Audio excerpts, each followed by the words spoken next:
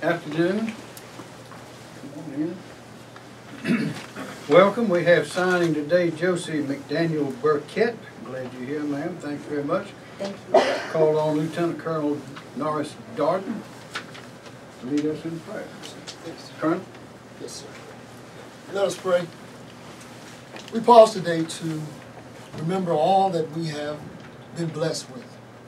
We thank you for favor, for grace, for leadership, for us having a plan, and for you giving us the wisdom to execute. Bless those families that have been affected.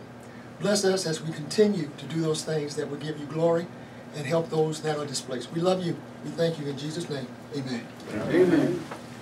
Weather report, John Quagliarello. Thank you, Governor. Hurricane Dorian continues to pass just off the South Carolina coast. Maximum sustained winds were 110 miles an hour as of the last update from the National Hurricane Center. The center is passing about 35 miles east of Bulls Bay, which is in northern Charleston County, and the western eye wall, which is where the strongest winds are located, is passing just about 10 to 15 miles off the coast. Strong winds are being observed along the coast. Some of the highest reported gusts so far include there was a buoy 5 miles east-southeast of Fripp Island that reported a 92-mile-an-hour wind gust as that eye wall moved over it. Winyah Bay had a gust to 86 miles an hour. Another buoy 6 miles off of Dewey's Island had an 81-mile-an-hour wind gust. And then back on land, Charleston Harbor, gust to 80 miles an hour. Charleston Airport, 69 miles an hour. And Hilton Head Airport, 67 miles an hour.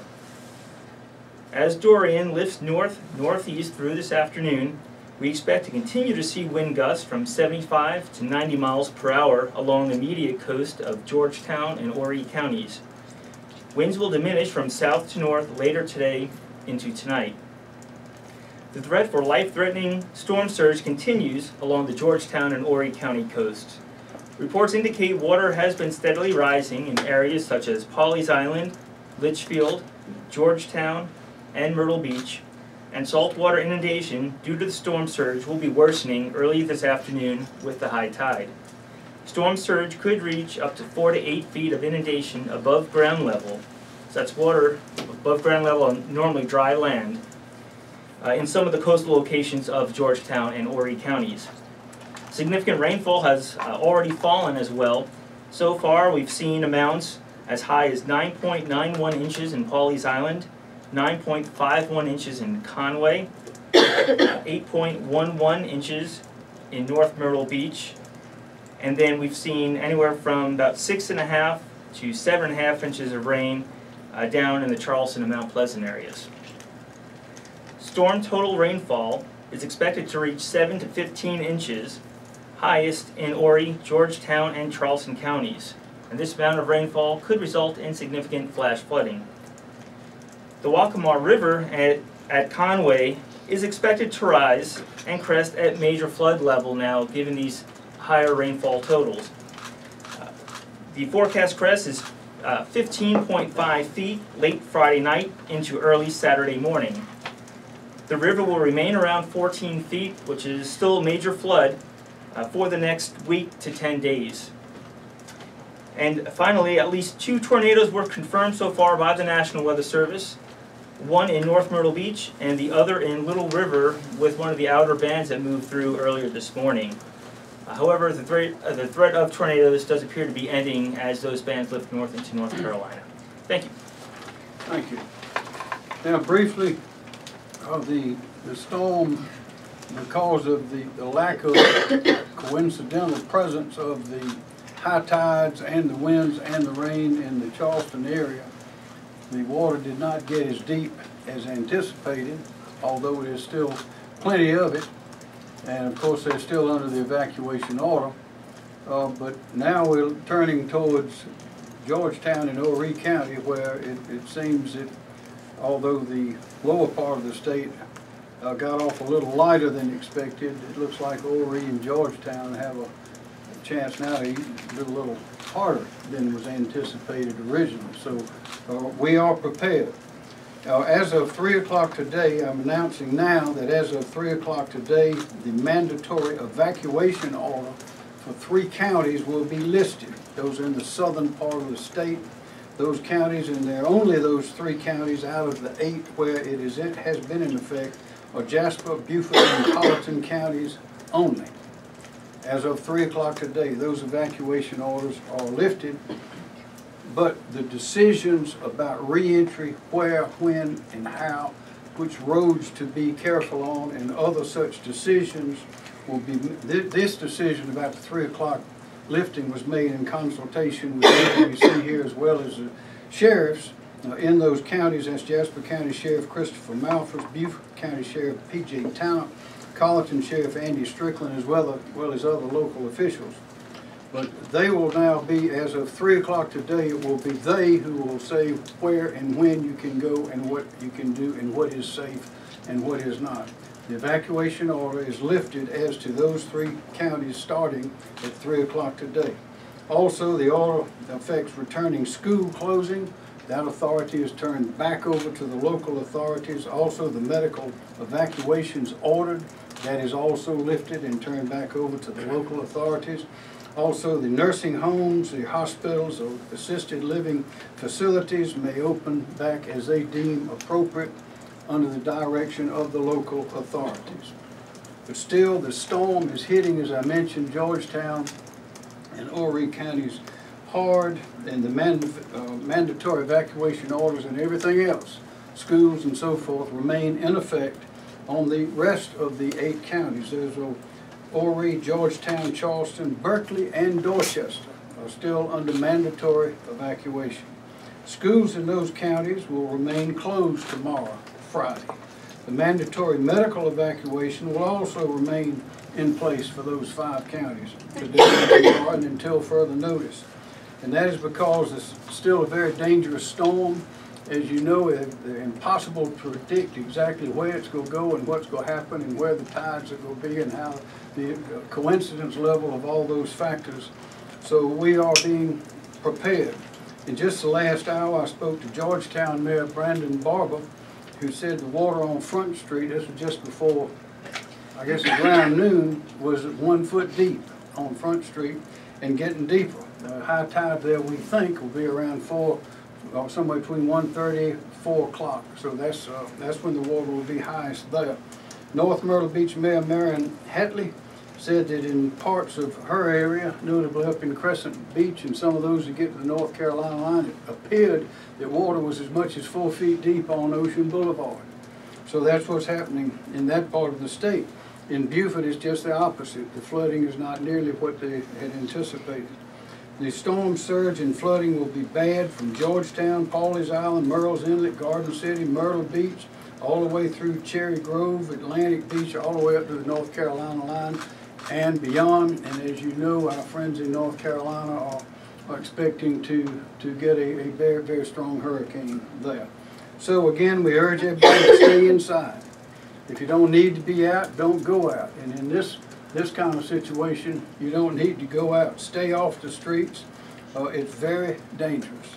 Now, for those folks who may want to return home in the 3 counties where the evacuation order will be lifted at 3 o'clock in Jasper, Colleton, and Beaufort counties, be careful and listen to your local authorities. If you don't hear anything from them, call them up and ask them. Find out what's going on. Also, I want to remind everybody that we have a lot of film, a lot of pictures, a lot of information, a lot of data here, but you can also get a good look by looking at some of the local reporters that are out in the areas that show exactly what's going on in various parts of these cities. So do stay informed. But for those going home to Jasper, Colleton, and Beaufort counties, remember it is still a dangerous situation and you must listen to what these local authorities say and take heed. For example, there are down power lines, we know that. There's standing water on some roads, and we've had, as you know, we've had tragedies before with people going through standing water and turned out the road was gone. They didn't know it. So you can't see through the water sometimes. So be careful. There'll be limbs down. There'll be debris. Don't be surprised if there was water in your home. You might have animals, snakes. Don't know what might be in there, so be very careful as you return. You may still be without power. Mayor Brendan Barber said the entire The city of Georgetown is without power right now. It was about an hour ago. So you may be without power where you're going back to in those 3 counties. But the team South Carolina is still working. Here we are. That's why we're here. That's why we have troops. We have assets placed in the state, and we'll be concentrating, of course, in reentry in those counties. But we're still battening down the hatches in the other 5 counties, and want everybody to be alert. Because when the wind stops, we still have to deal with the water, because the water will last longer. And once the water's gone, we still have to, when we get in and try to evaluate, we still have down power lines, all kinds of other dangers. So please listen to the local and the state authorities, and we will give you our best estimate of what is safe to do. Now we have some visitors with us today. We're delighted to have visitors. Pete Gaynor is here. He's the acting FEMA administrator, and also Major General Diana Holland from the U.S. Corps of Engineers. I'd like to give them both a chance to speak to you. Thank you, Mr. Governor. Gaynor. So thank you to the governor and his team for the great work they've done in South Carolina, getting ready for what Hurricane Dorian is bringing. I had the pleasure to attend the executive group meeting today. Plainly obvious that South Carolina has it well in hand, well organized. Everyone is involved, and it's really a great thing to see. This is a whole of government effort.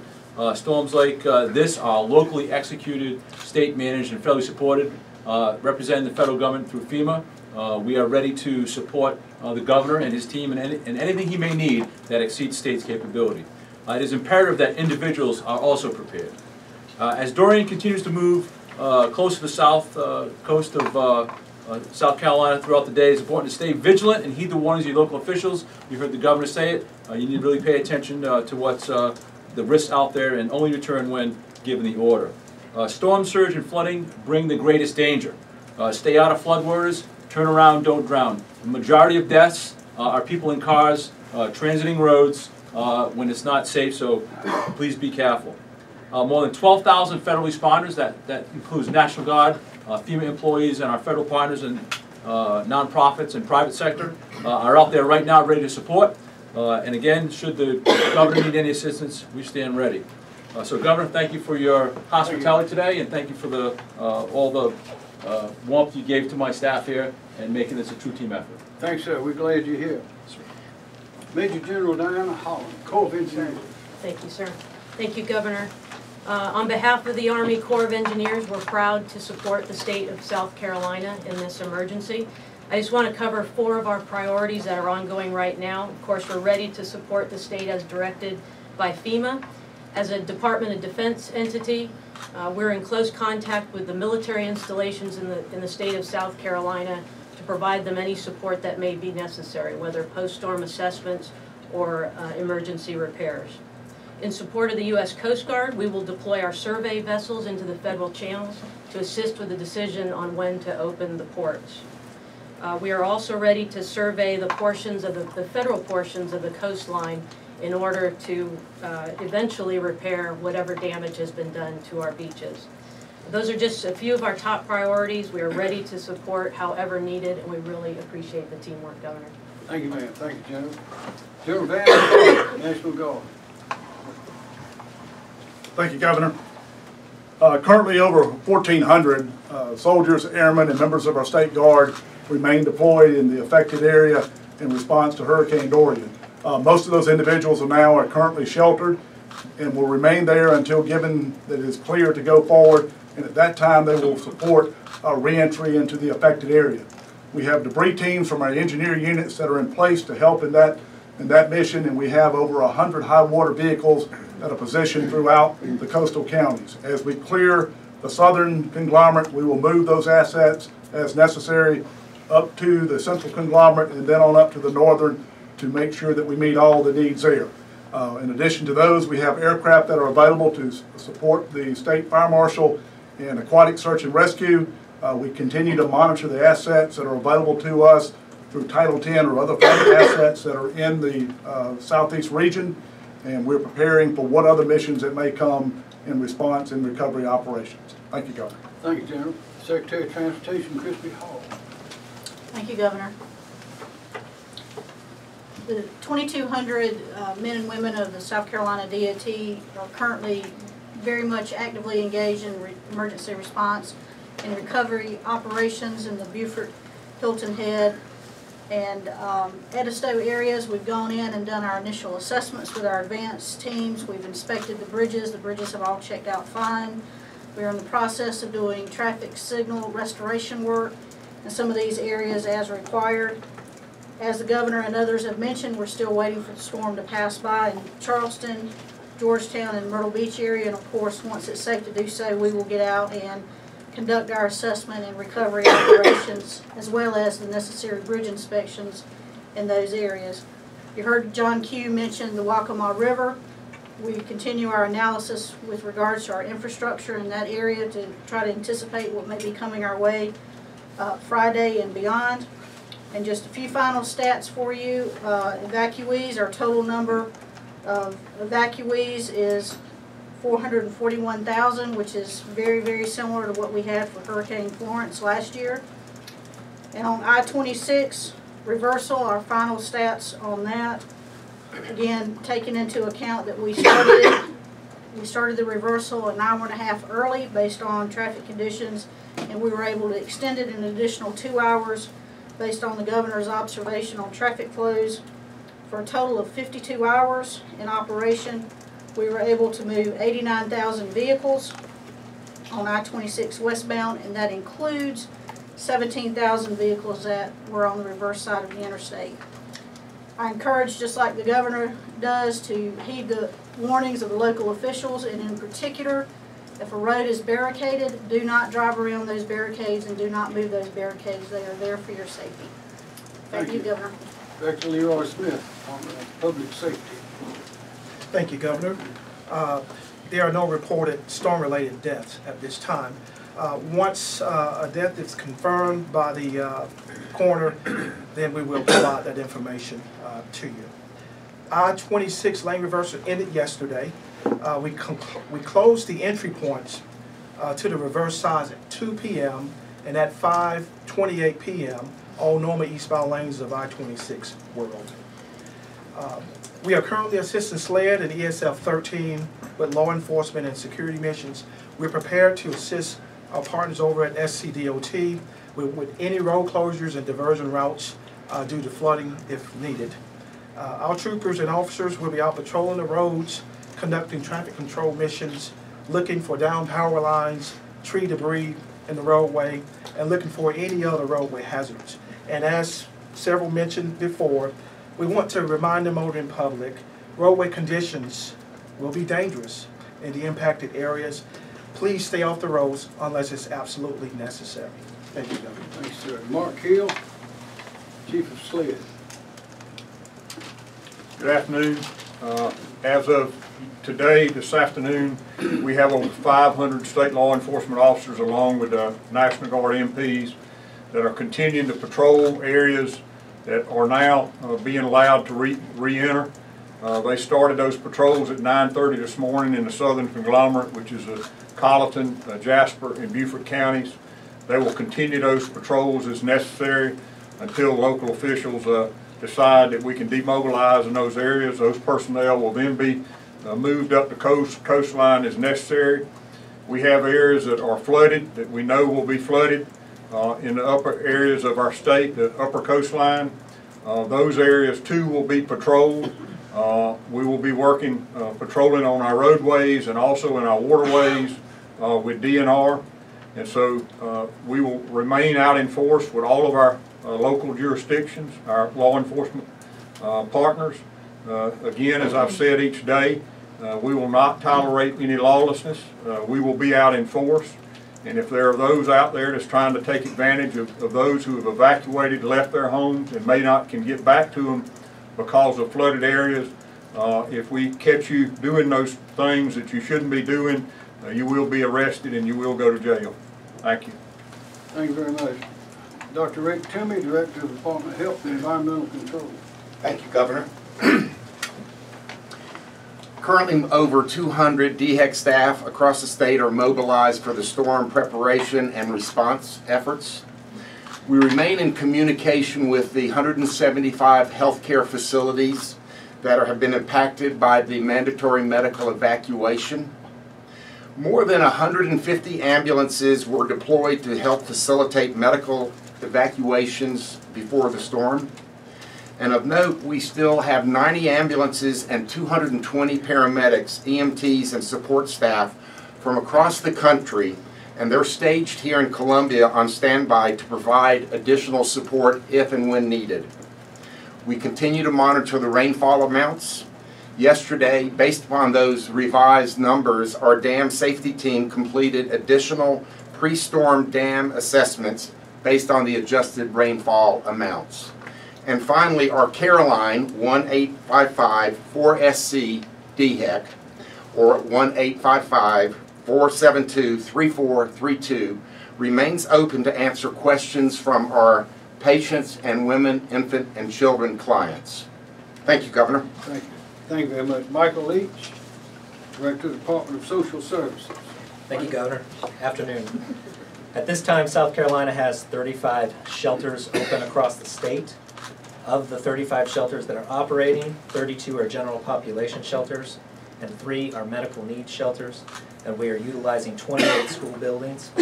As of 1:20 p.m., we have a total population of 2,484 individuals in all shelters. The number includes 2,426 general population individuals and 58 medical needs clients. South Carolina currently has 22 shelters on standby across the state, including 4 general population shelters and 18 medical needs shelters. Our total capacity is 19,439 occupants, and we are presently at 12% of that capacity. As of last evening, Red Cross and the National Guard delivered cots to all our shelters. Any residents deciding to seek shelter are reminded to bring blankets, sleeping bags, pillows, medications, and special foods if you are on a restricted diet. Partner organizations are supplying food and water at all operating shelters. Shelter information can be found at scemd.org. You may also contact the Public Information Phone System line at 1-866-246-0133. Shelter staff are available to assist with coordinating accommodations and support for persons with functional and access needs. Some shelters are pet-friendly, but all shelters will be prepared to assist evacuees in identifying local resources to care for pets.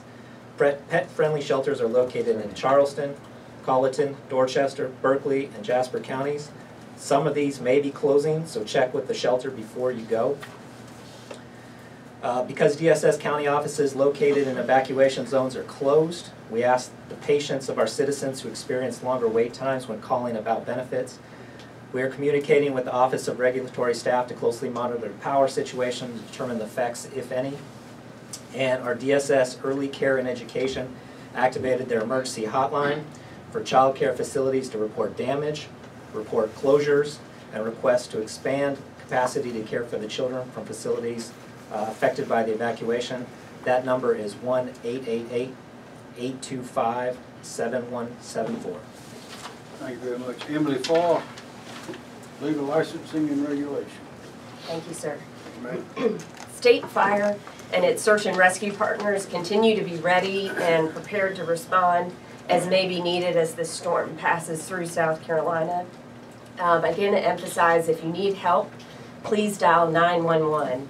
The Joint Incident Support Team, which consists of South Carolina's Palmetto Incident Support Team, Louisiana's Advanced Incident Support Team, and then FEMA's Urban Search and Rescue RED Incident Support Team, are all coordinating resources spread across the coastal areas to respond as may be needed. As mentioned yesterday, South Carolina has a number of swift water rescue and urban search and rescue teams positioned within the coastal communities and also positioned outside of those communities to respond where they may be needed. And also we still have the FEMA Urban Search and Rescue and Swift Water Rescue teams stationed at Fort Jackson to assist. Not counting the rescuers that are already working within their own jurisdiction, we have a total of 326 rescuers out there in South Carolina ready to help as needed. I did want to emphasize as well, as these power outages spread and may be prolonged, wanted to emphasize what was mentioned yesterday about being safe in trying to provide power to yourself when the power outage occurs. Avoiding using candles and open flames. Use flashlights with batteries instead to the extent possible. Remember not to use generators inside. Don't even use them inside an attached garage if the door is open. Make sure those generators are outside and away from doors and windows where those exhaust fumes might enter your home. Also, don't refuel those generators while they are running. Make sure that they are off and cooled before you do so. And also just a note for the utility workers that will be out there working hard, if you use a generator, make sure to turn off the main breaker to your home. That way when the electricity is restored, there won't be a chance of that electricity going back onto the power lines and potentially injuring a utility worker. So just a reminder about that as well. Thank you, sir. Thank you. Ray Farmer, Department of Insurance. Thank you, Governor. As the storm passes by and people return to their homes and discover there's some damages to their homes, you need to know that the insurance companies are currently staged in a safe spot. They're ready to come in and assess and adjust the claims as soon as it's safe to do so. We have allowed companies to bring in extra emergency adjusters if need be to supplement our core adjusting staff already in place in the state. If you have any questions or need to find out what your insurance company's phone number is, go to our website. We have a list of all the phone companies of all the companies at doi.sc.gov. Governor, unfortunately, these events we've seen over the last 4 or 5 years have brought out the best in people, but they sometimes bring out the worst in people. So when you return to your homes and you need a contractor, be aware of people that want to take advantage of you and scam artists. Just a few tips to follow. Make sure you're doing business with somebody you know as best you can. Make sure they have a contractor's license. Check for their license. Don't pay up front for any damages or any repairs that they're about to do. Check their references. Check to make sure they have liability insurance. And then check with your local Better Business Bureau. If you see someone that is committing some fraudulent act, please report that to the Insurance Fraud Bureau at the Attorney General's office. Thank you, Governor. Thanks, sir. Kim Stinson, Director, Thank you, sir. Emergency Management Division. Our priorities here at the State Emergency Operations Center have not really changed that much since yesterday, but we've got certainly moving to initial response operations, and with a particular emphasis on the communications piece, transportation, and then also energy restoration. At the same time, we're also either implementing or planning for re-entry and then also for recovery. I can give you some information right now in terms of what's going on at the local level. We've got 25 counties that are still at some level of operation here in South Carolina. 6 of them are at OPCON 2, which is our second highest readiness level, and then 19 of them are at OPCON 1, which is the highest readiness level, and that's operating condition. Their primary focus is similar to ours, sheltering operations, initial response, damage assessment, and re-entry. I'm happy to report that we have excellent communications with all systems with our county emergency management partners at the local level. In terms of residential and business damages, right now there's very few structural, residential, or business damages that have been reported to us.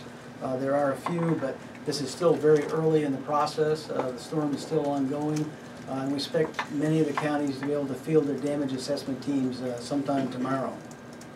But that being said, all coastal counties are reporting power outages, blocked roads, and localized flooding.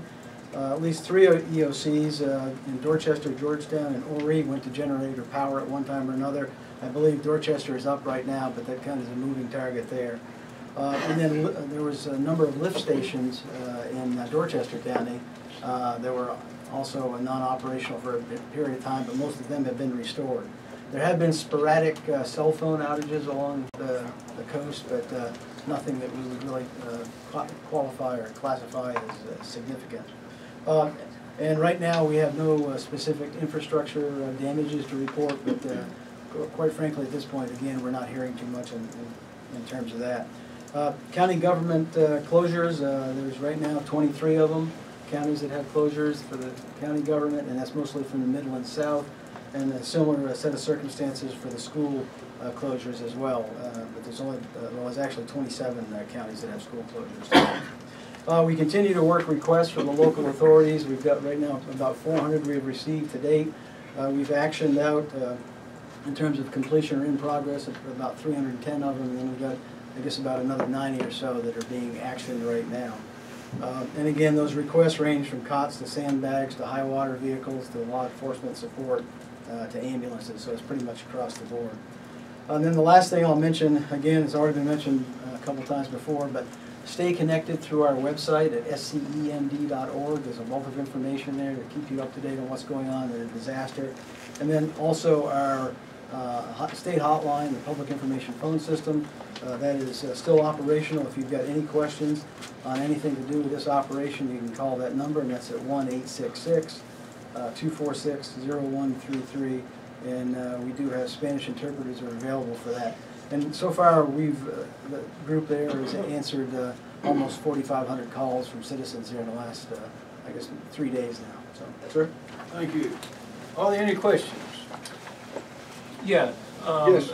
Fortunately, I haven't had any deaths in the state, but wondering about evacuations, people needing to be rescued either from vehicles being in the water or anything along those lines. Rescue? No. Yep. None that we know of yet. We have to wait in a lot of ways for the storm to pass before they can come in to assist. So none at this time. Are there any kind of particular areas where you're thinking that will be needed, or where you're kind of focusing those efforts? Well, so we've got swiftwater teams in North Charleston, in the city of Charleston, some in Horry County. We also have them stationed back in Manning and Fort Jackson and Columbia so that they can be deployed wherever we might need it as the storm continues to move north. I know it's early, but I gotta ask. So when might people be able to return? Any estimation for the other 5 counties? You are correct. It's early. As soon as we know, you'll know. As you can gather, there's a lot of thought and a lot of data that needs to be analyzed, and a lot of conversations need to be held to make those decisions. But we did make them this morning after extensive communications and analyzing with the 3 counties I mentioned. Any idea how many road closures we have? So we still have roads covered with water in the Georgetown area, Myrtle Beach, North Myrtle Beach area. So our data that we're reporting is not fully up to date just because it is this, we're literally still in the storm within those regions. So, those areas are still under an evacuation order, and as everybody else has mentioned, we definitely are not encouraging travel in those areas, and obviously follow any kind of direction of local law enforcement if you do happen to venture out. More questions?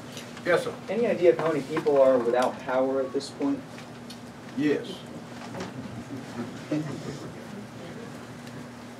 Yes, as this, at 1 o'clock today, we had 252,000, but just before this briefing began, it was reported to me that we were down to 247,000.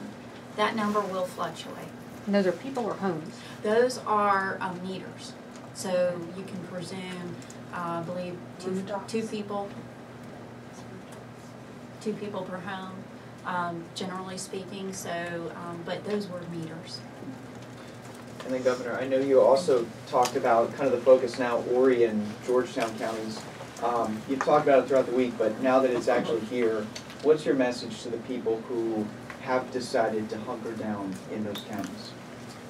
Well, it's the same as it has been all along, and I mean, we're still concentrating on Beaufort and Jasper. We have a lot of work to do there. It's just a different kind of work now.